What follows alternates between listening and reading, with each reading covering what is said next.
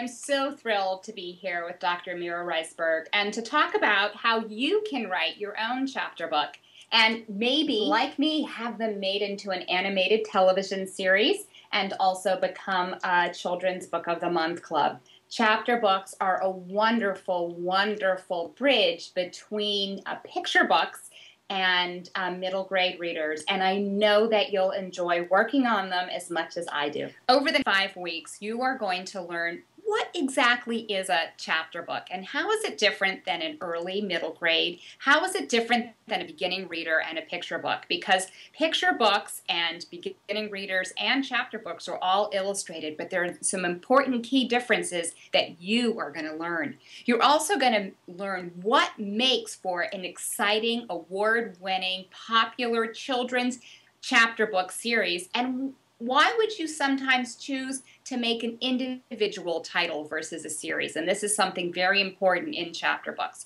You're also going to learn the difference between high concept chapter books as well as a chapter book that is more character oriented and character driven. And finally, we're going to learn some secrets about how you can market your own chapter book manuscript.